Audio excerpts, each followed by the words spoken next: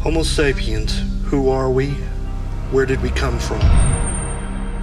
We begin Chapter 2 in our quest with a continued look into paleoanthropology and the fossil record of our ancient ancestors. Fossils of our ancient ancestors are very rare. It can take many years of arduous searching to find a single fossil. But where do we even begin to search?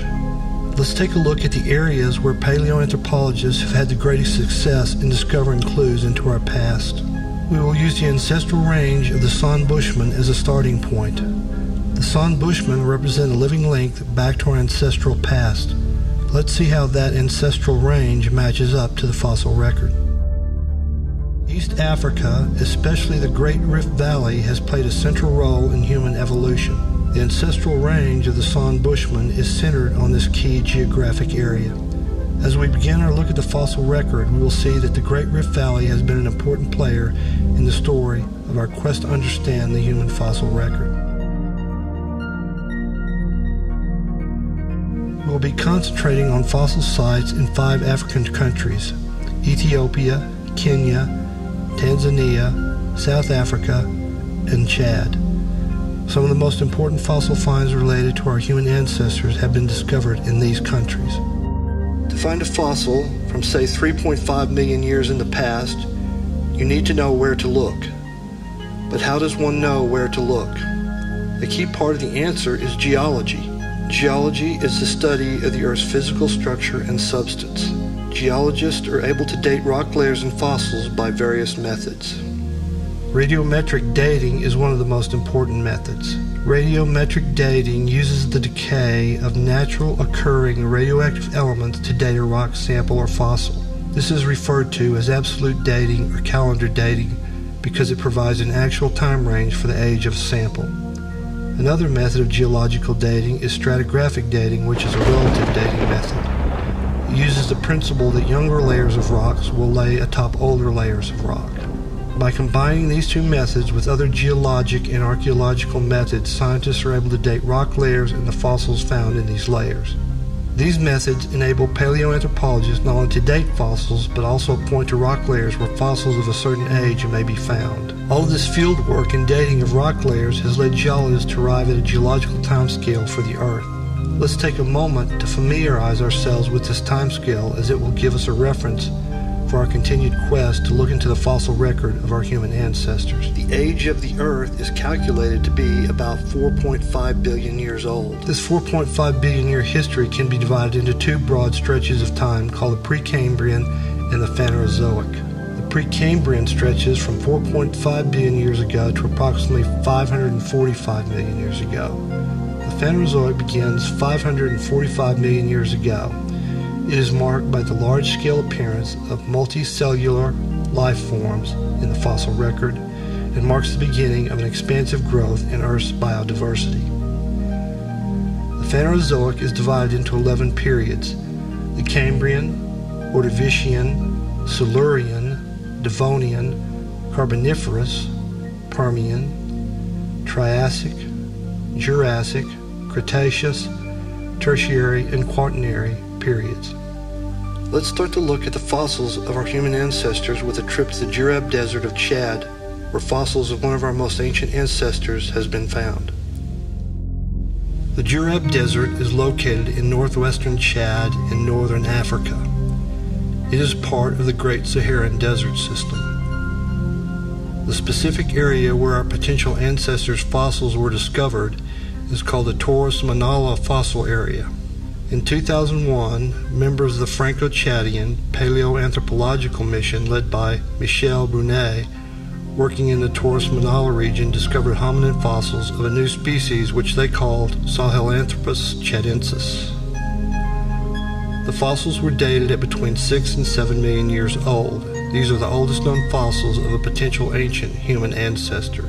The date of 6 to 7 million years puts the fossils in the same time range as the theorized genetic split between the Homo lineage and the chimpanzee lineage. Because of this, there is some debate among paleoanthropologists as to exactly what role Sahelanthropus plays in the family tree Homo. Is it a direct ancestor to Homo, or does it represent some parallel species to our ancient ancestor? Only future research will resolve this question. The current view of Sahelanthropus is that it probably walked upright, it had the brain size of a chimpanzee, and was probably about the same size as a chimpanzee. Fossils of other creatures found in the same strata include elephants, antelopes, hippos, crocodiles, hyenas, snakes, turtles, and fish. This leads paleoanthropologists to believe Sahelanthropus lived in an area of wooded savanna with lakes or rivers present. To find an equivalent environment today, we might look at Lake Chad, which lies on the border between Cameroon and Chad. The area around Lake Chad may be representative of the environment in which Sahelanthropus lived over 6 million years in the past. We took a look at the geological time scale a few minutes back. The last two periods of the time scale were the Tertiary and Quaternary periods. These cover the last 65 million years of Earth's history. The geologic boundary between the Tertiary and the older Cretaceous layer is known as the KT boundary. This is dated at about 65 million years ago. This layer marks the theorized asteroid strike that ended the reign of dinosaurs and began the rise of mammals. Bad for dinosaurs, but good for the family tree Homo.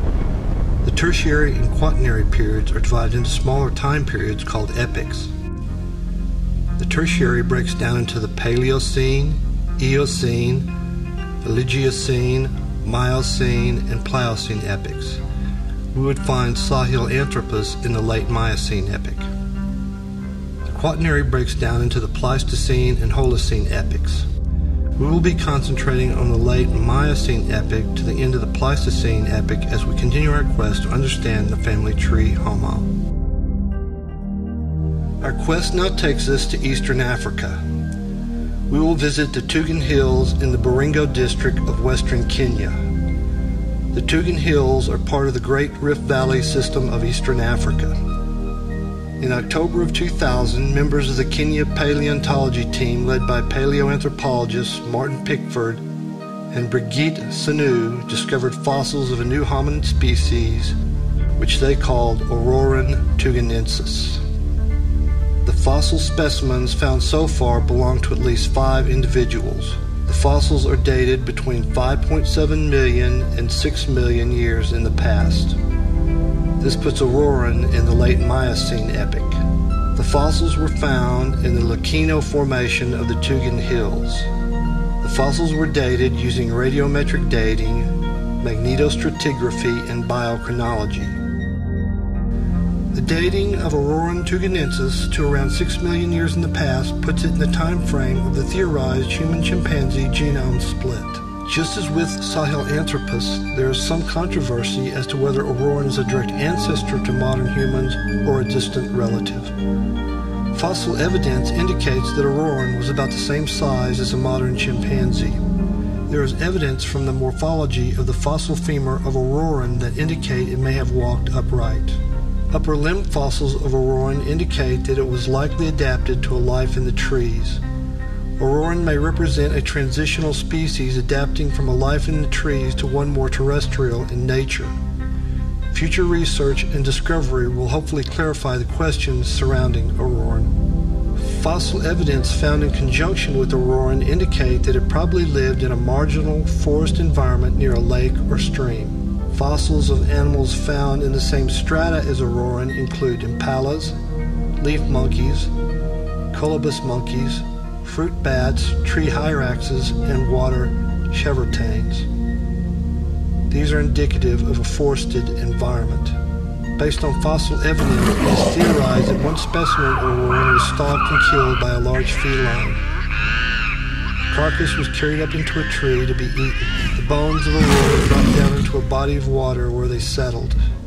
Over time, the bones fossilized and came to rest in the Lacino Formation, where they lay until discovered 6 million years later.